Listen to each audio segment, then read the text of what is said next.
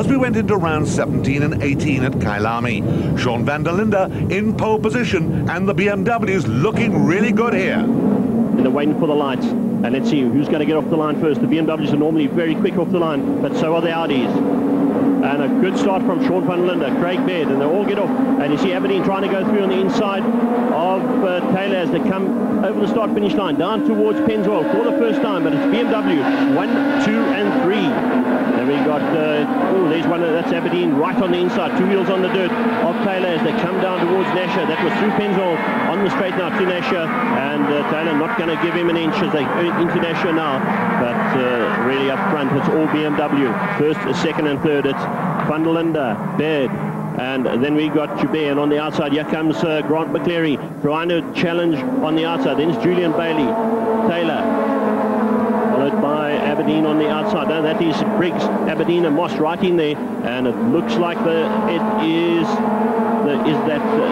Force. I'm not too sure if that is Duncan Force or Janelle de Villiers in the BP Nissan, but it's van der Linde, Craig Baird, Dion Joubert, and this Dion Joubert in third place in the BMW Motorplan car, followed very closely by Grant McCleary, who's come on in leaps and bounds this year. And this is one of the Nissans that is off.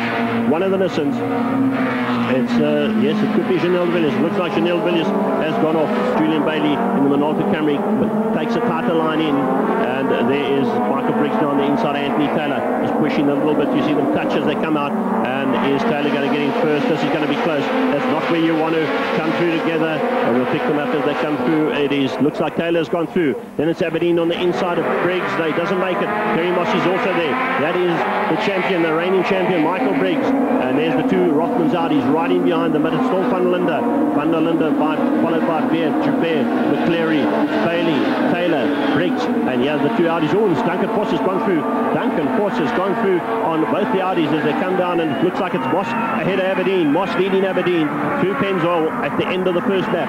And this is going to be tough racing. The Rothmans Audis are going to have to do something. We know that they are quicker as the race progresses. Their tyres don't go off as much as the two-wheel drive cars, and that will bring them closer towards the end. But here we see there is McCleary followed by Bailey, and this is a big dice going on. Duncan Force, that's him in the BP Nissan Sentra. He's going very well. He's closed right up on the tail of Michael Briggs, who is also right in there with Anthony Taylor in the Castrol Toyota Camry. And we've got the first of the Audis, and that is Terry Moss, and we know he's a fighter, he's a fly, and he's going to be trying very hard indeed. The four-wheel drive doesn't use its tyres as much as do the the two-wheel drive, like the car in front of us. That is van der Linde, the man in picture. He's leading the race, but I don't think anybody's going to catch Sean here today. He's been so quick in qualifying. He's really got his act together, and qualifying is one thing, because qualifying is a mind game. The race is obviously very different. In qualifying, you've got to be totally perfect, but this is the Class B cars. The Bankfin Toyota Sprinter of Charles Wilkin. They've got this car going so well, and when you look at the championship points at this stage, he's still 21 points behind the man in front. That's Hein Lauderdam. That's the car in picture, the built car, the built BMW. But Hein has won 9 of the races this year, and Charles only 6. But in the last at Kyalami, you can see that Charles has won 2 of the 5 of the 6. 3 have been won by Hein Lauderdam. But in the last 4 races, Charles Wilkin has won 3 of the last 4 races. And I think that makes the difference. They've got this car going so well, and Charles has now grown in confidence. He's happy with the car, and he's outperforming the BMW. But you can never write off that man, Hein Lauderdam. The BMW's come through. Those are our leaders. There's Dion Joubert in third place. Grant McCleary and Julian Bailey certainly closing up. There's Anthony Taylor. Michael Briggs, and here comes Moss has got through, and so's Aberdeen. They've both gone through on the Nissan as the Nissan got off. Looks like the Nissan might have gone wide. He's back on the circuit here. He went off on the wide, maybe squeezed a little bit as Aberdeen came through on the inside of him. That's not a place where you want to be taken on the inside. And we see Moss going up now, and let's see what sort of times they're doing. Julian Bailey, they're all done their quickest, 46. Aberdeen's done a 47.05. Moss also 47.3. So they're not going quicker than the cars in front of them yet. In actual fact, they're falling back, and they're getting further and further behind. But let's see, towards the end of the race, they should be at least 0.7, 8 of a second quicker than the cars we see in picture, just on the better tyre life. But here we go, down in the Class B battle as they come in towards us and diving through there. And was Nico van Rensburg, and he's just gone straight off at Gestetner corner. That's one place you don't dive through like that and forget to put brakes on. There is Grant McCleary in the Opel Vectra, really putting a lot of pressure on Dion Joubert as they go up the hill, up towards West Bank. and Julian Bailey doesn't have to be asked the second time. He's taken the invitation and he's starting to close up while these two are fighting up front. Oh, great bit of driving there from McCleary. I don't think he's made it. He looked at the inside. He tried very hard. He popped through and he's going. Oh, and there's two of them off. That is Duncan Force. Christopher Blake was the other one involved there. Yes, they as the Class A cars are passing the Class B cars, and Grant McCleary is all over the back of Dion Joubert, and that's brought them an Alta Camry a lot closer. And they've got to watch Julian Bailey, because if either of them make half a mistake or while they're fighting each other, they've got to be careful, because Julian Bailey's going to pop through, and who knows, he might just take that third position away from both of them. And that is Grant McCleary, and how he has improved. Unbelievable. The man has smoothed out so much. He's always been smooth, but he seems to have just put it all together this year, and he's out-driving Michael Briggs by quite a long way. Dion Joubert, Grant McCleary, there's Julian Bailey. But then here's Moss in six. He's chasing an extra point. He's chasing the Alta Toyota Camry. They're on their last lap, and then he's Terry Moss for the last time through AA Bowl, and he's really putting on the pressure, is Moss. I don't think he's going to get to Bailey, but he's trying hard. There goes our second, third place man. That is Grant McCleary in fourth, and then it's the Minolta Camry in fifth. And we're waiting now for the leaders. It should be Sean van der Linde any minute, coming out of Gestetner for the last time. We'll see him coming to picture. There he is, and this is Sean van der Linde. And Sean van der Linde comes. He's going to win this one. He wins it from Craig Baird in another Enviro BMW. BMW's back with a vengeance. 1, 2, 3. Van der Linde, Baird, Joubert. McCleary next up, hanging on in there from Bailey and Moss, the top six. Waiting for the lights. About to change, and a great start from Sean, but also Grant got off the line very well, and we see the cars coming through. No incidents this time, but it's Sean van der Linde, Grant McCleary, followed by Baird, and then it's Dion Joubert as it all comes streaming down through Pennzoil for the first time. Oh, there's Briggs and Bailey having an almighty tussle as they came through Pennzoil. On the circuit there we see that's Duncan Force going through in the BP Nissan. Followed, there's Aberdeen with right on his tail. He's got Chanel de Villiers. So they've got through the first few corners. Down towards Goodyear sweep for the first time. Sean van der Linde in the BMW Enviro car going away. Followed by Grant McCleary in the Opel Vectra.